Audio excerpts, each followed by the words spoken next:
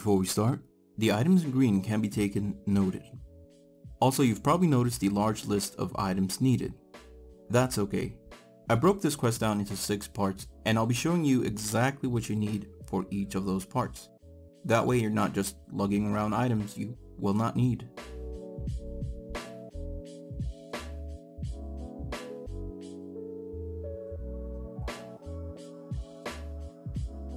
To begin the quest, speak to the archaeologist, choose the second chat option, then accept the quest.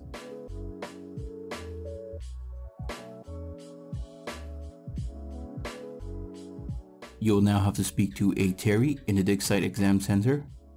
Recent updates changed the dig site, but it's basically in the same exact spot. Once you find him, choose the first chat option.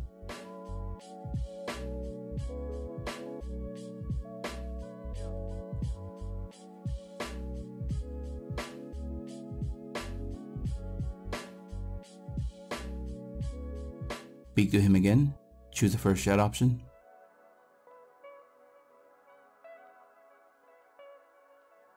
Then return to the first archaeologist where you started the quest and choose the second chat option.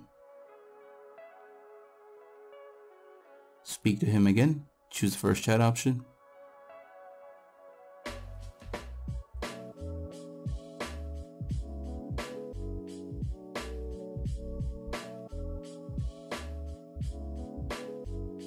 You will now need to run south to the bandit camp. This is the part that requires you to not have any bandos or Saradomin items, so make sure.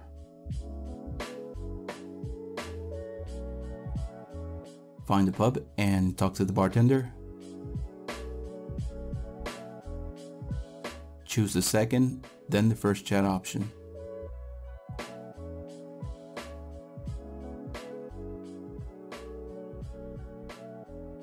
Then go ahead and talk to the bartender again. Choose the second chat option to talk about the diamond.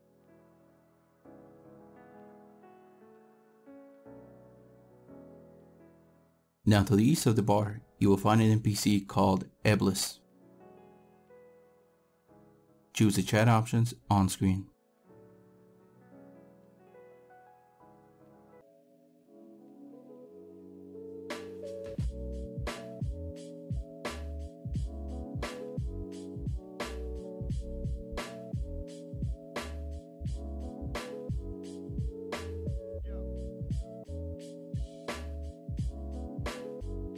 Use the required items listed on screen on Eblis.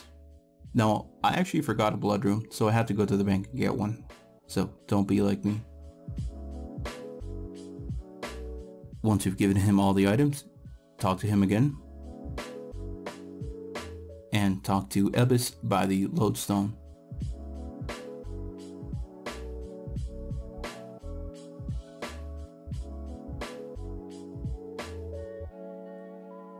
You will now have to obtain 4 diamonds, that being the blood, diamond, smoke, and shadow.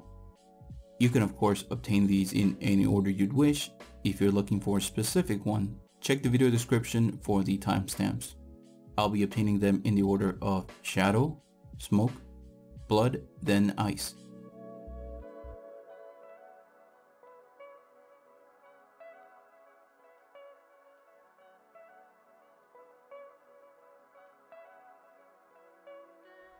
To begin the shadow portion, go ahead and speak to Rosola, choose the third, then the first chat option.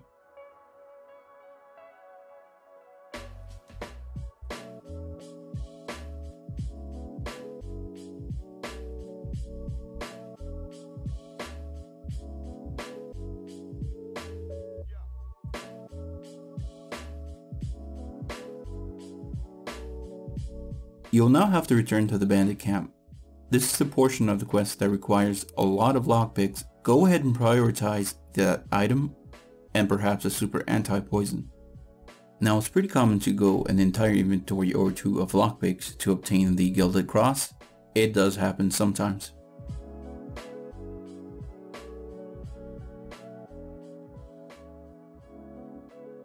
Now with the cross obtained, go ahead and prepare for battle. Take your magic gear and preferably earth spells to make things easier. Once geared, go ahead and speak to Rosolo to obtain a ring of visibility.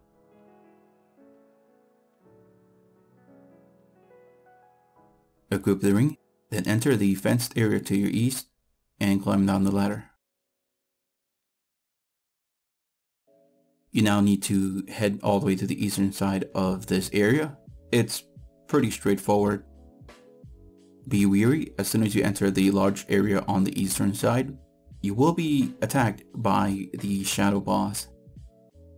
Now if he doesn't appear right away, go ahead and hop for whatever reason that fixes it. He's really not difficult, just go ahead, slay him, and pick up the diamond.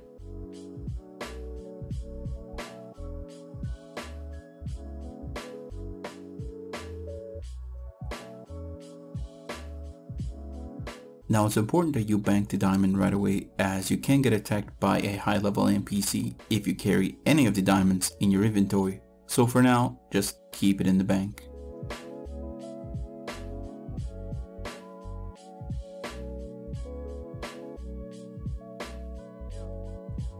Now before we continue with the smoke diamond, if you've completed the as a last resort quest for the unlimited run, go ahead and quickly take a dip and head to the southern pulp niche.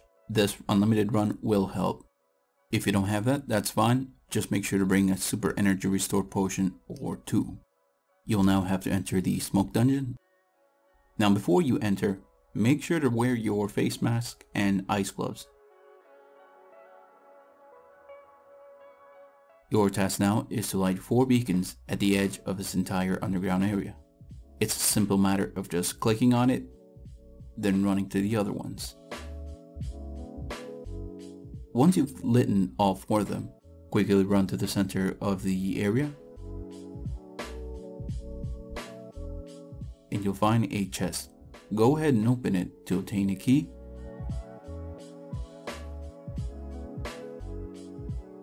Then run to the eastern side of this area. Make sure that you have your quick prayer set to protection from melee, and make sure you're using water spells.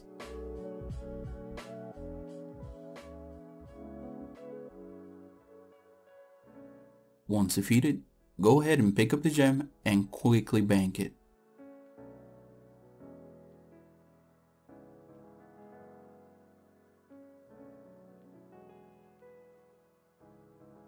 Now before we begin this section, go ahead and bank any weapon or armor you might be wearing, as we will have to make a trip to Entrana, and of course you can't take said items there. To begin, go ahead and enter the Canopus pub. A cutscene will automatically start.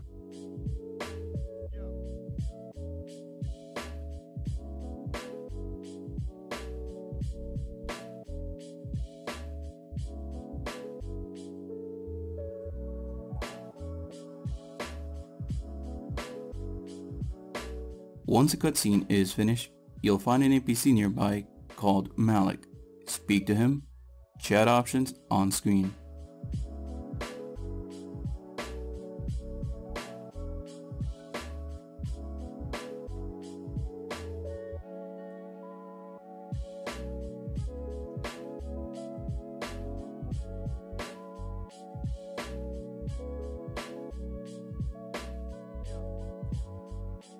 You'll now have to create a silver pot.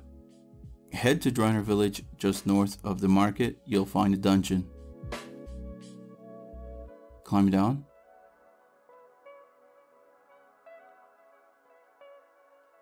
Nearby you'll find an NPC called Runton. Speak to him to obtain the silver pot. You'll now have to head to Entrana.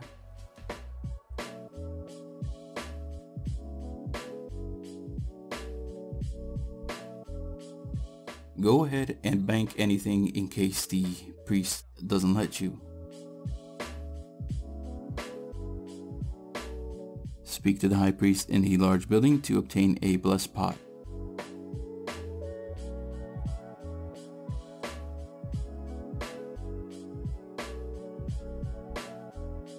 Head back to the Canopus pub and speak to Malik once again.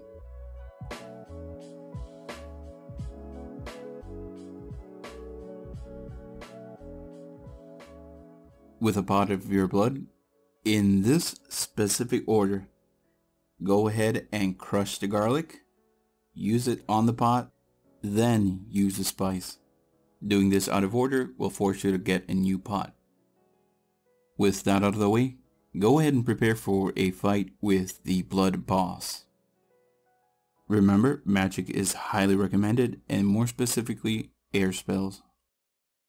Make your way to the graveyard just southeast of Canopus. Follow the path on screen if you're not sure on how to get there. Once you're ready to fight him, go ahead and use the pot on the coffin. There's no special mechanics involved, just simply slay him.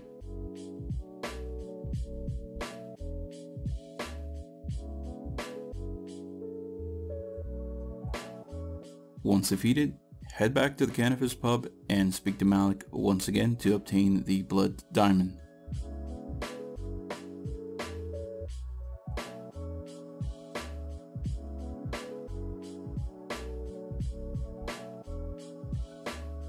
And as mentioned before, go ahead and bank it quickly as soon as you get the diamond.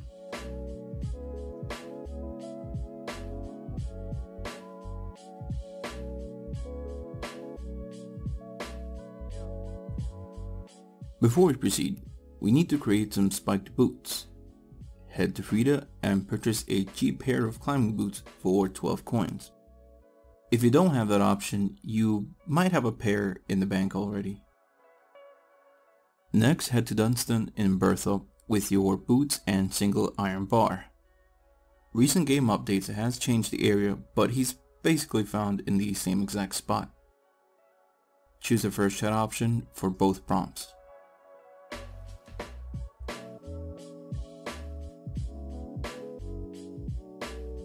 Now for those of you who can cast the Cholheim teleport after the Edgar's Ruse quest, you can take a big shortcut here. Gear up, remember magic, preferably fire spells, and teleport to Cholheim and jump to the timestamp on screen now. If you haven't done this quest, then we got a little extra work to do. Head back to Frida to obtain a secondary pair of boots. Once geared up, we'll have to make our way up the mountain. The optimal way would be through the shortcut found near the trolls.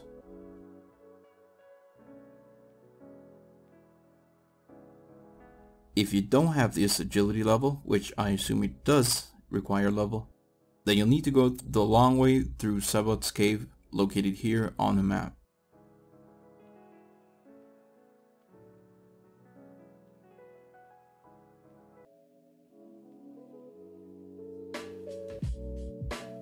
Once you've climbed the rocks, head east. The path is linear and straightforward, so I'll just speed up this clip.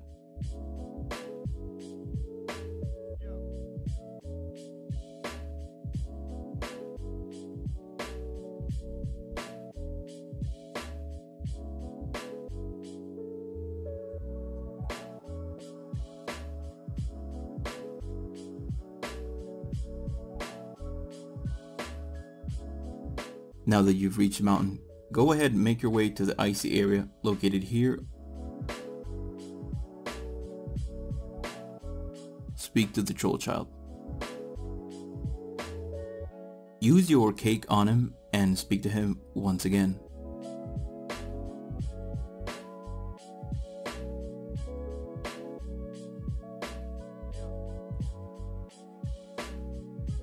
Walk through the ice gate to proceed.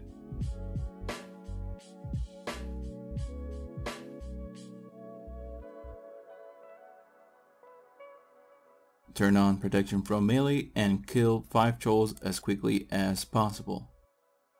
Now being in the snow will drain your stats, hence why we required a restore or super restores. Once you've killed the 5 trolls, go ahead and proceed through the tunnel. Eventually, as you proceed through the path, your run will be drained to 0.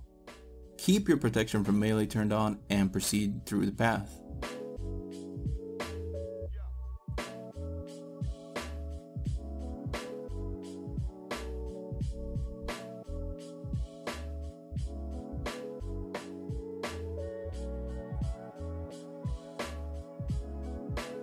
You'll bump into the ice boss eventually in an open area. He's pretty straightforward. Use protection from magic and slay him.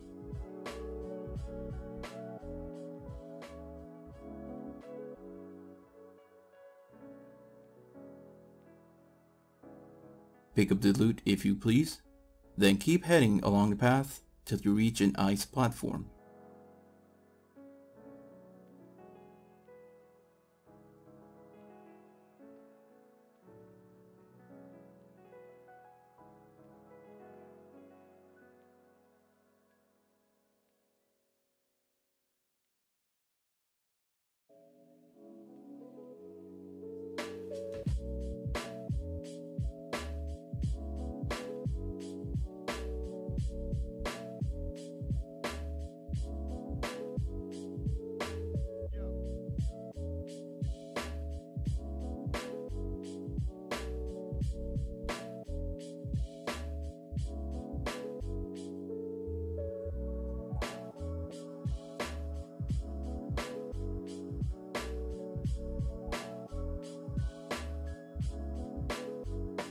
Once you've reached the ice platform, go ahead and stand one square from it and equip your spiked boots, and proceed.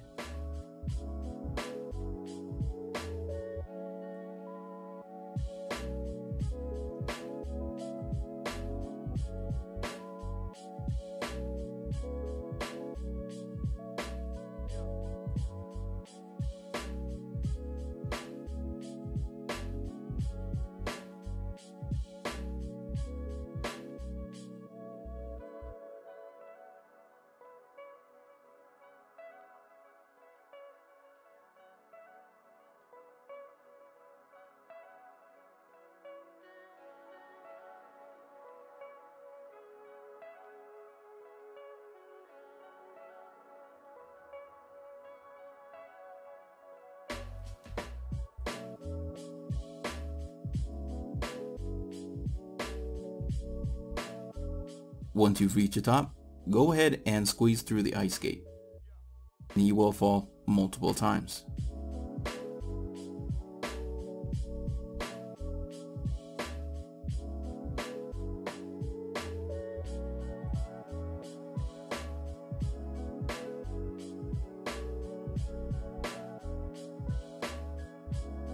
Go ahead and smash both cubicles of ice.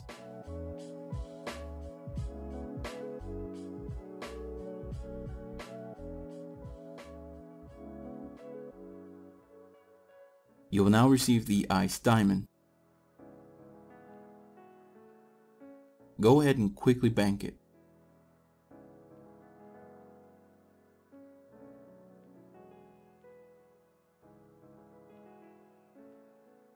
If you have access to the saltwater bath in Uglog, this is a good time to take another dip.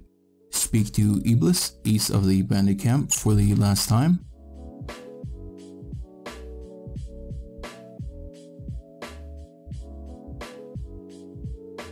Head to the pyramid just south.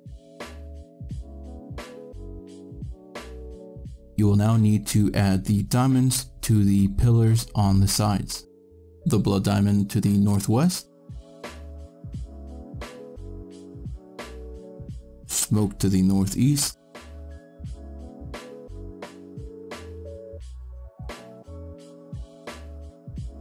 Ice to the southeast.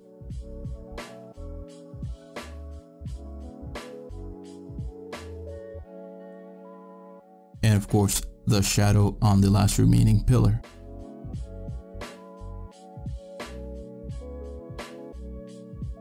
Head to the pyramid entrance upstairs.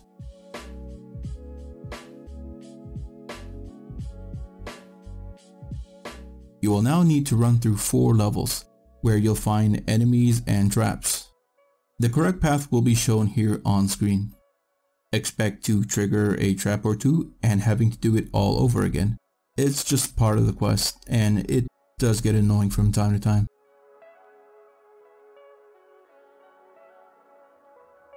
Once you make it through all 4 levels, speak to the ghost,